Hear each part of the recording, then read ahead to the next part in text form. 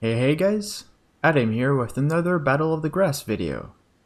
In this video we shall leave the piston engines behind and explore the performance differences for the four most common starter jets, which are the FAD-A, the Meteor Mk, the Me262, and the Kikka.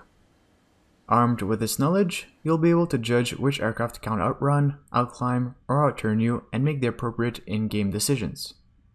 Without further ado, let's get started!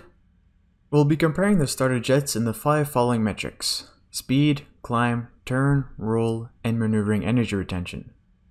Armament is mostly a matter of preference. All these jets have sufficient armament. All aircraft are tested with full ammo and 20 minutes of fuel.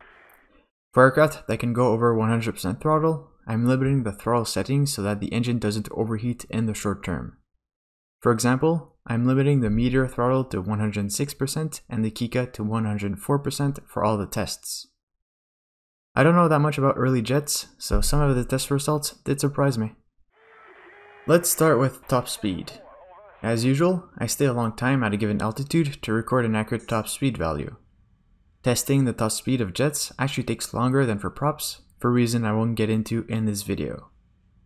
On this graph of speed as a function of altitude, the top speeds of all 4 aircraft are plotted at every kilometer of altitude from sea level to 6 kilometers. As you can see, top speed for early jets doesn't change much with altitude. The biggest change in speed concerns the Me262, which goes from nearly 840 km/h at sea level to nearly 880 km/h at 5 km, and that's only a 40 km/h change. Below 3 km, the FAD is the fastest, followed by the Kikka, the 262, and the Meteor in last place. Above 3 km, the Me262 overtakes the Kikka and the FAD to become the fastest at high altitude. Low altitude speed is more important than high altitude for jets, so my top speed ranking is the following: FAD, Kikka, Me262, Meteor. Next up is climb. The relevant flight model coefficients were taken from the War Thunder flight model data files, and the accurate weight comes from the War Thunder flight properties. Then, with a bit of test flying to get the thrust as a function of speed curve for every aircraft, a simulation was coded to find the rate of climb as a function of speed. The graph you see here is the result of the simulation for the rate of climb as a function of speed at sea level. This graph gives the optimal climb speed for these aircraft and shows which aircraft has the best rate of climb. The Kikka climbs significantly better than its competition, followed by the FAD, the Meteor, and then the Me262.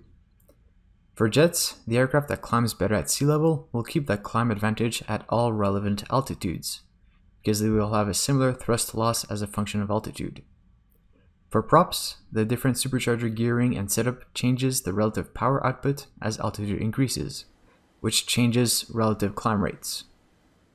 For turn, the sustained turn radius and turn times were tested, as well as the high-speed turn radius at 700 km/h. Here are the results for the sustained turn. The graph on the left shows that the Meteor turns the tightest by a significant margin, even outturning most of the props it faces. The FAD turns the second tightest, followed by the Me262, and then the Kikka with its thick turn radius. The graph on the right shows the sustained turn time, and they follow the same trend as the turn radius, except for the Kikka, which compensates for its thick turn with a high thrust to weight ratio, thereby going around the turn circle at a higher speed. Still, the Kikka's turn radius remains too wide, so the ranking for the turn is as follows: Meteor, FAD, Me262, Kikka. At 700 km/h, the Meteor's turn worsens the most, but still keeps the advantage, while the Me262 turns a tad tighter than the FAD. As for roll rate was tested at 400, 550, and 700 km/h IS at 100 meters of altitude. Here are the results.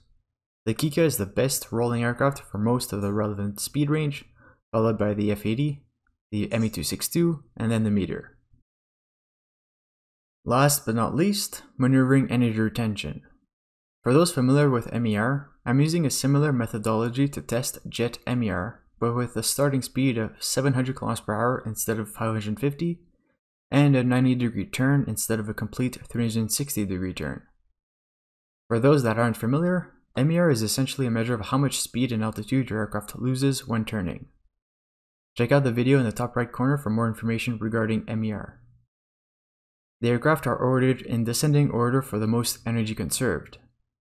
The Kikka conserves 92.3% of its energy after a 90-degree turn, followed by the Meteor, the F-80, and then the Me-262 close behind.